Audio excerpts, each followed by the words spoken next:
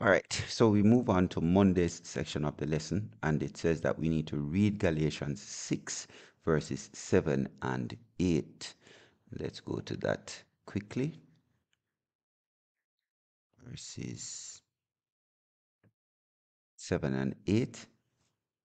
It says, and this is from the New International Version, do not be deceived. God cannot be mocked. A man reaps what he sows.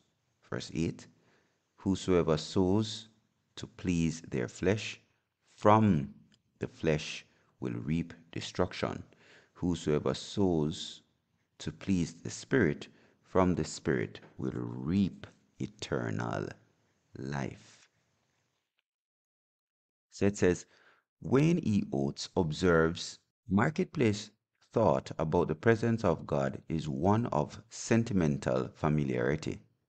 A country western song speaks of having a little talk with Jesus, almost as if the Lord were a chum with whom one has a chit chat.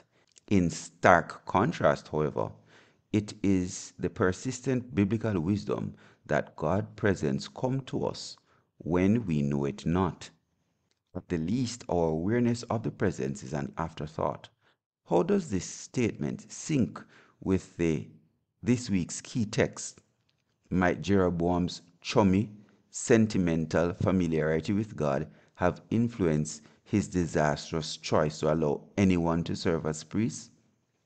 What does this teach us about reverence for our holy God today?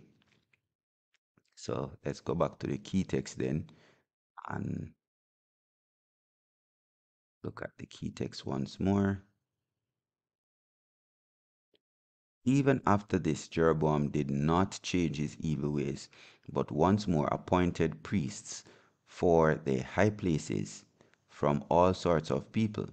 Anyone who wanted to become priest, he consecrated for the high places.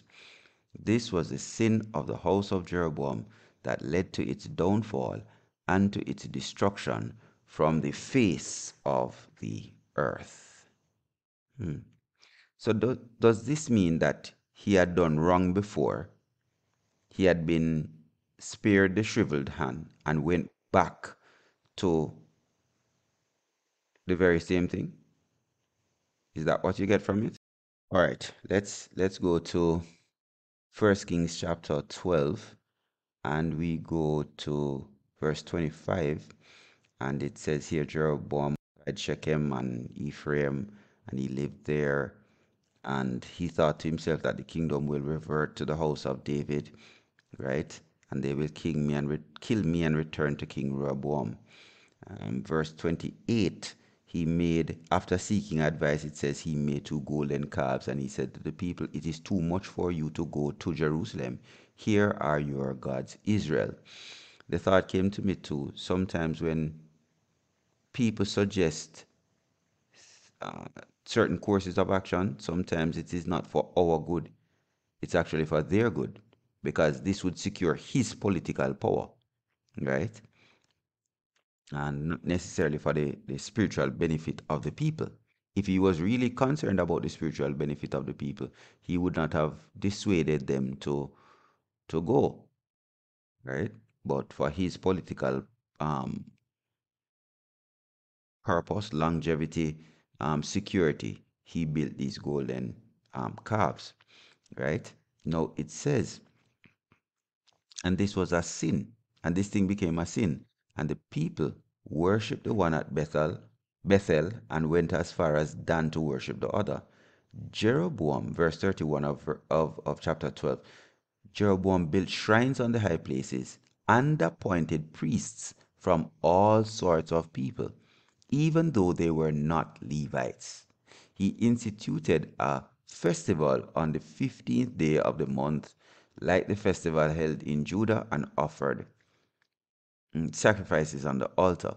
This thing he did in Bethel, sacrificing calves, um, sacrificing to the calves he made there. And at Bethel he also installed priests at the high places that he had made.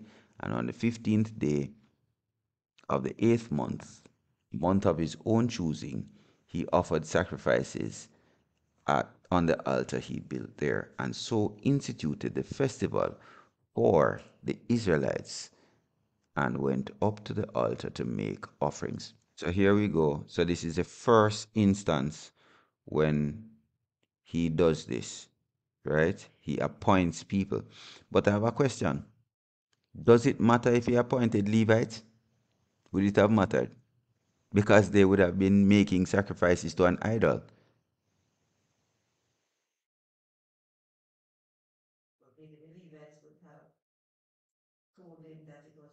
Okay, all right, fair enough.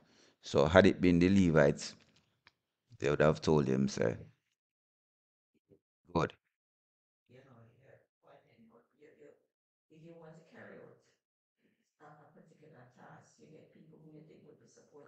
Exactly. Good. Good. So let us look now at that concept, that thought is very instructive, because let's look at David selecting um Joab to carry out the message, to carry out the act of killing Uriah. It's because he believed that Joab would have done it, right? So if we go now to the last verse of chapter 13, verse 33 it is. And remember now, after all of this had happened, it says, even after this, he did not change his evil ways, but once more. So you see that once more points to the fact that it was done before. Appointed priests for the high places from all sorts of people, and anyone who wanted to become a priest, he consecrated for the high places. This was the sin. This was the sin.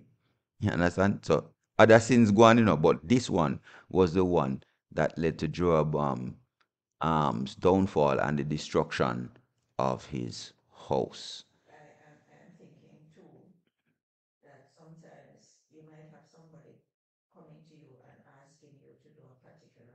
Mm-hmm.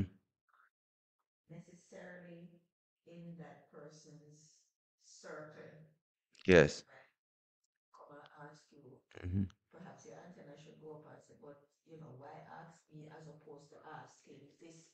Yes. Yes.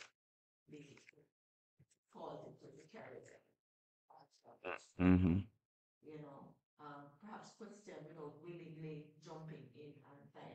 Mm-hmm. Yes. An agenda. Mm-hmm. And this clearly shows that probably the common people thought it was such a privilege for them to serve in the role of priests, right? Not knowing that they were fulfilling an idolatrous agenda as proposed here.